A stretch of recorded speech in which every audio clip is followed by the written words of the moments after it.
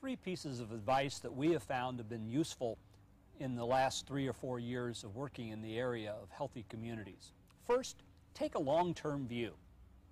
Too often we're very focused on short-term results. The tithing fund and all of the infrastructure that we build is going to pay off in the next generation. So take a long-term view.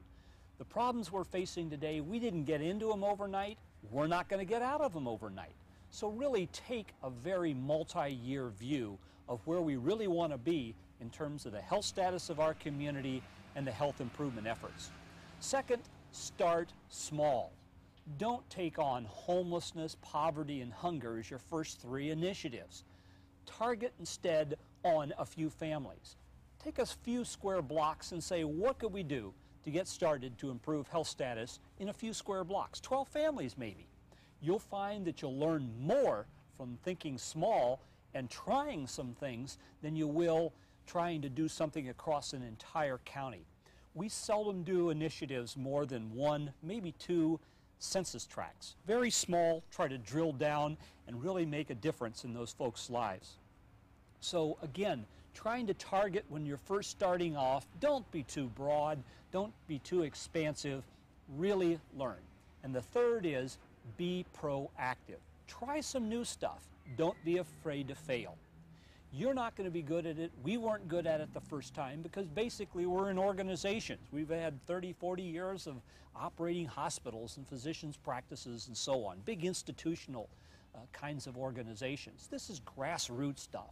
And so if we just get out and try something, forget the long, protracted planning process.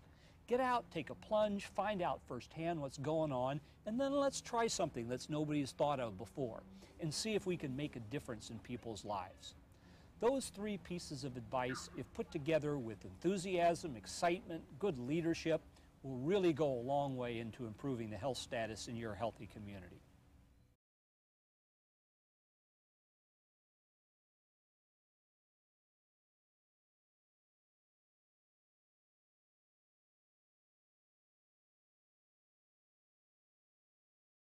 We found were helpful in building new kinds of partnerships in the effort to improve health and quality of life within communities.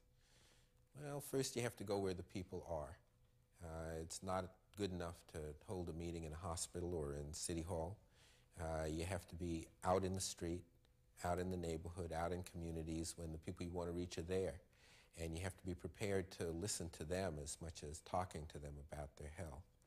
The second thing is that you need to understand that much of this work really is kind of a woman's movement.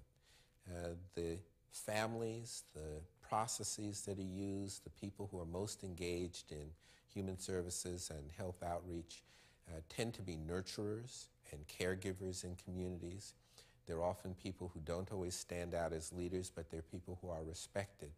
And we discovered to a very large extent that there was a huge power that we could tap into among retired human services, education, and healthcare professionals in our communities, and particularly among retired women who understood the nature of the work that we were trying to accomplish and cared very deeply about our communities. We also discovered that we had to engage economic forces in communities and business forces in communities. No one can tell you as effectively as the local realtor can how healthy a community may be. And why is that? Because the realtor's commissions are based upon his or her ability to say, you know, this is a community where people take care of themselves.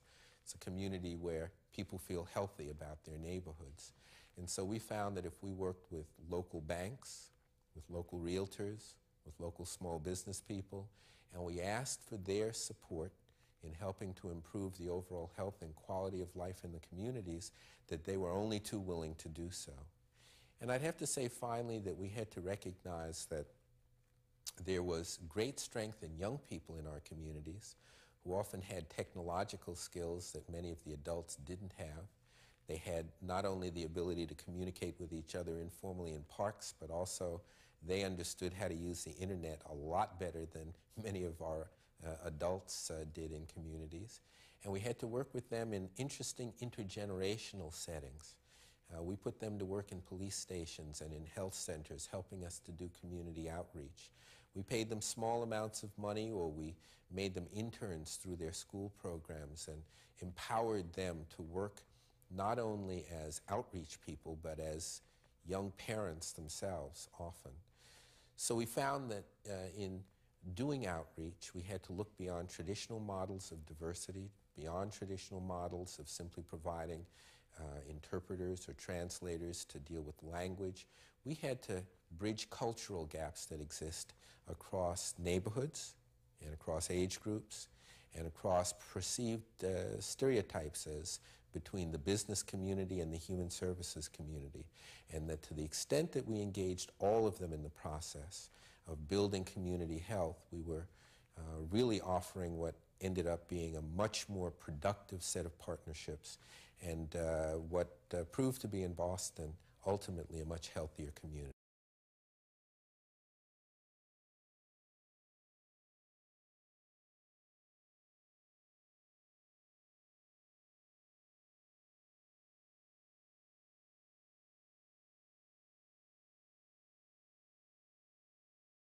Well, what does this expanded focus on community health mean for the board, and how can board members have a significant impact? There are two primary areas where board members can make a lasting impact on helping their organizations focus their commitment to community health. The first is in helping the organization define its community health commitment through constant or reevaluation of the mission statement. The second activity is where board members can help the organization oversee both individual and collaborative efforts to ensure that these organizations and their initiatives are coordinated and productive and result in community health gain. In looking at the mission statement of an organization, board members can ask a number of fundamental questions. Perhaps one of the most critical questions is, does our mission statement focus on the institution or on the community? Organizations that have mission statements focused on internal goals and objectives and that specify ranges of individual programs and initiatives often miss the opportunity to focus their mission statement on the maintenance and improvement of community health. Having that community health focus provides an important framework for individual programs and initiatives that the organization will ultimately focus on and speaks very strongly to the community about the organization's commitment.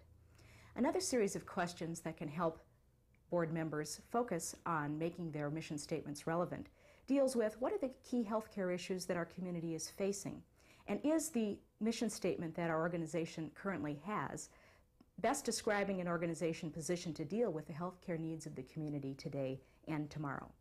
If the major programs and initiatives of the organization are not relevant to the mission, the board has two choices. It can either revise the mission statement to reflect the programs and activities the organization is currently involved with, because that is the most productive direction for the organization to move in the future, or it can pull back on and focus programs and initiatives to make them more mission relevant.